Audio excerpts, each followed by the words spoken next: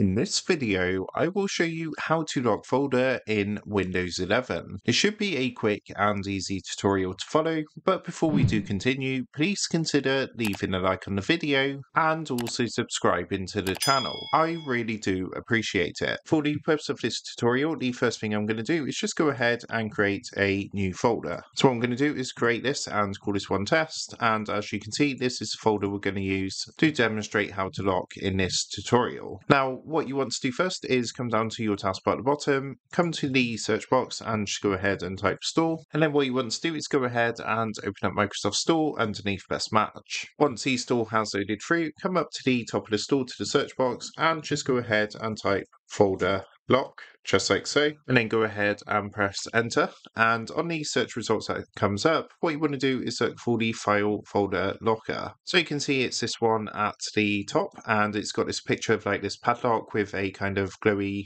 blue background. What we can do is click to go to the app page, and once you've done that, just click the blue get button to download and install this app onto your PC.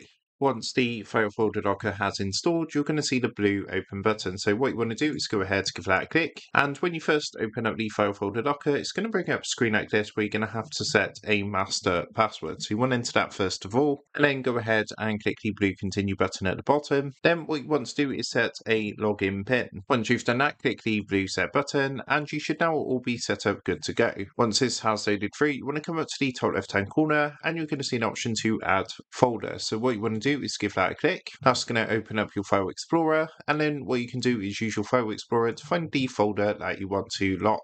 So of course, in my example, we created a folder called test, which was on my desktop, so you can see that's here. What you're going to want to do is click the folder to select, and then come and click the select folder button. Now, as you can see, that's going to go ahead and add it to this app. To actually go ahead and minimize this, just so you can see what happens, so I'm just going to go ahead and minimize this window down. Now, if you notice at the top here, we've got these different options like lock, unlock, remove and delete. So what you want to do is actually click onto the folder you want to lock. You can see we've got this green padlock button to show it's currently unlocked. But once you clicked onto the folder, you're going to see the lock button highlight at the top. So what you want to do is click onto lock, and it's going to ask you to set a passkey. So you just want to enter that into the box here.